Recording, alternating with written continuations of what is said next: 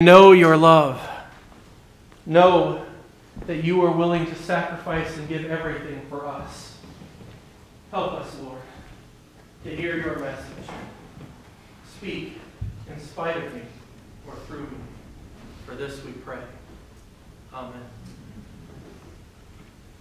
Today marks the Epiphany of the Lord's Sunday, which may not mean a lot to many people. But it is the story of the three wise men, and it finishes out and rounds out our traditional Christmas story. In the story of the Epiphany, we hear about Magi from the east, traditionally numbered as three, because of the three gifts that are brought to Jesus on their arrival. These Magi started out in probably what is now modern day, what was Persia at the time and is now modern day Afghanistan, Pakistan, that kind of far Middle Eastern place on the other side of the desert. And they started the journey most likely about the time that Christ was born, and we expect this journey to have taken them about 2 years. And so they arrived to find Jesus and Mary and Joseph living within a house there in Nazareth. Our story is more than just about them coming to find Jesus. It has a lot more implications than that. You see, the story talks about how these three wise men had started this journey in the east by seeing a star in the sky.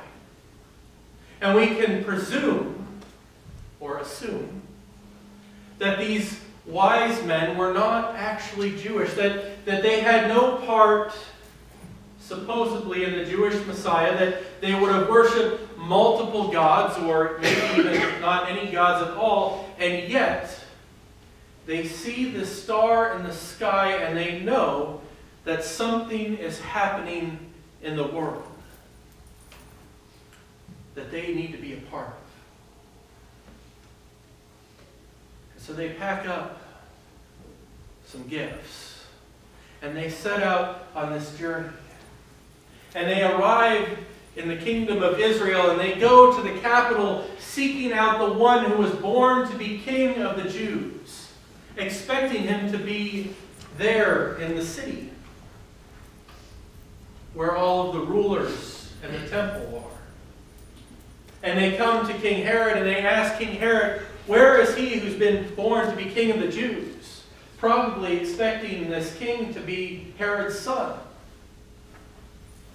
Herod doesn't know about this one who was born to be king of the Jews, and he gathers all of his priests together because he's quite troubled that there is this other person who might take his title.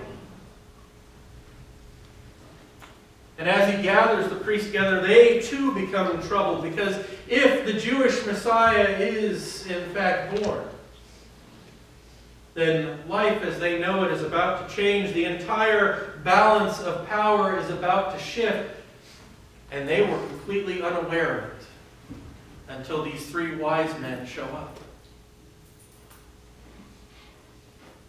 And so they start looking through the prophets and they come up with the answer. The king of the Jews was born in Bethlehem, according to the prophets. And so Herod sends these wise men on to Bethlehem, to the city where David, the great king of the past, was born, and asks them to find the child, to search everywhere, and then when they find him, to come back and report to him so that he too can come and worship the child. And as the wise men are leaving Jerusalem, that star that had guided them that far continued to lead them all the way to Bethlehem, and it stopped over the house of Mary and Joseph. And entering in, the wise men encounter the Christ child, and they bow down before him and they worship him.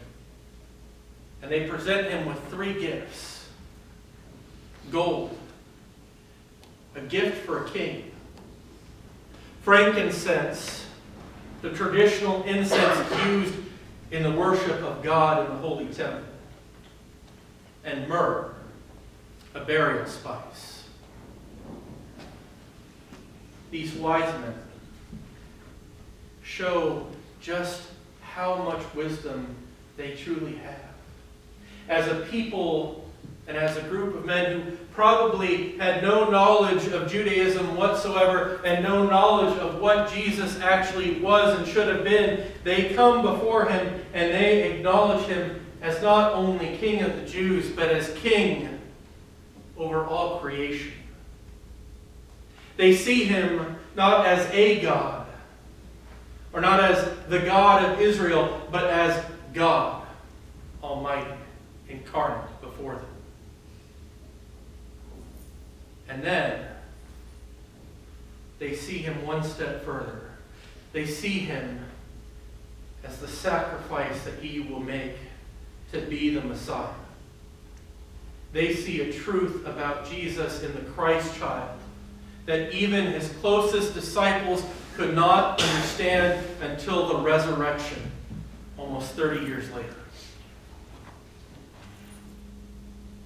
The epiphany of the Lord is that Jesus was not just the Jewish Messiah. He was not simply a king born to a small country that was otherwise irrelevant in the world.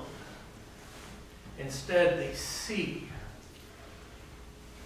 the Lord of all creation, the God Almighty himself, and they see one who will come and sacrifice his own life for all of those whom he loves, all of those whom he created. It is an open invitation from God to the entire world, and it is on display through these three men who are outside of the Jewish faith.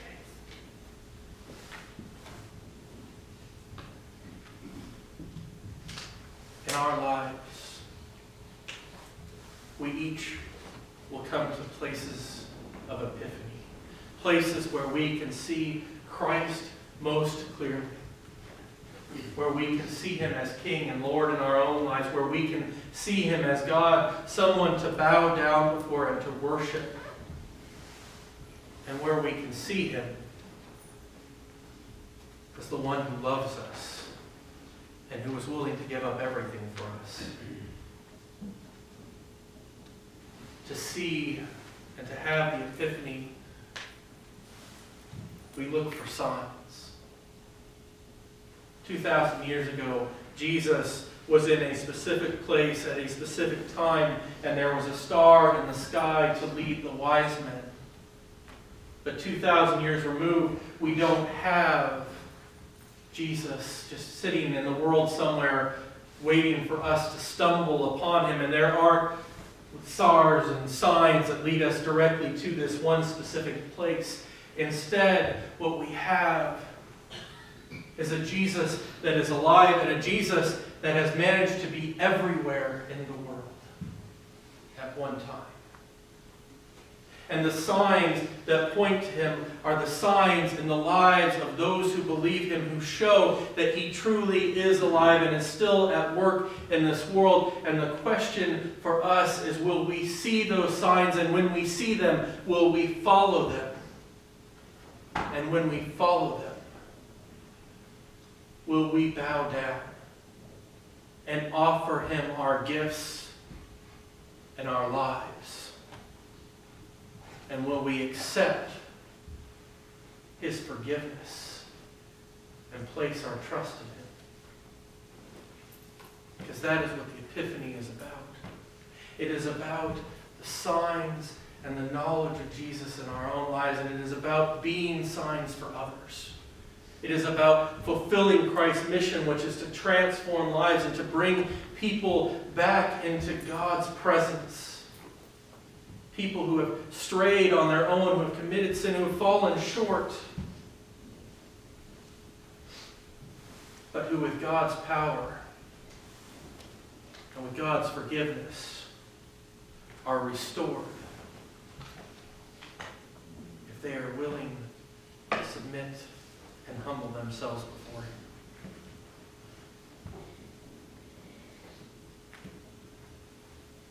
there have been many saints who have walked before us and who have seen Christ most clearly.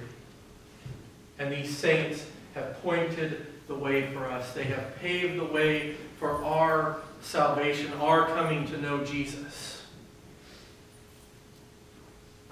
Some of those saints built this church. They're names that you can probably know and remember. Names of those who have gone on to join Jesus in this time. Some of those are saints that are still sitting here among us, who are still striving and working hard to know Jesus more fully themselves and to lead others to him as well. May this season be a season where we see the signs in each other and in the faith that each of us has in Christ. May this season be a season where we come and heed those signs and come to know Christ more fully. And may it be a season where we go out into the world and show others the hope that is in Jesus Christ. The hope that came into the world as a child 2,000 years ago. The hope that was willing to die on a cross on our behalf, and the hope that resurrected and gave us the promise, the guarantee of new life, eternal life in his kingdom. Amen.